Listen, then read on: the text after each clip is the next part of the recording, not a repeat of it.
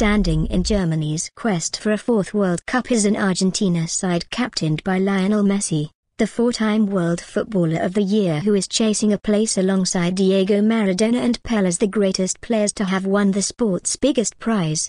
Lionel Messi will attempt to emulate his idol Diego Maradona here on Sunday as he leads Argentina into battle against Germany in a heavyweight World Cup final pitting Europe against South America. Rio de Janeiro's famous Maracanã Stadium is the setting for the eagerly anticipated final, which kicks off at 12:30 a.m. IST in front of 73,500 fans and an estimated global television audience of around 1 billion. Germany, riding a wave of momentum following their 7-1 demolition of Brazil in the semi-finals, start as favorites to become the first side from Europe ever to win a World Cup in Latin America.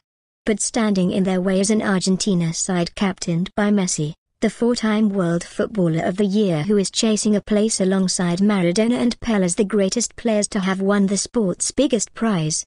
"Tomorrow, we will play the most important match of our lives for our country," Messi wrote in a message on his official Facebook page late Saturday. "My dreams and my hopes are being fulfilled due to the hard work and sacrifice of a team that has given everything from match one. We knew it was possible. Our people, the Argentinians, they have carried us here. But the dream is not over yet. Tomorrow we want to win, and we are ready." Some 100,000 Argentinians are estimated to have flooded into Rio to support their team ahead of the final,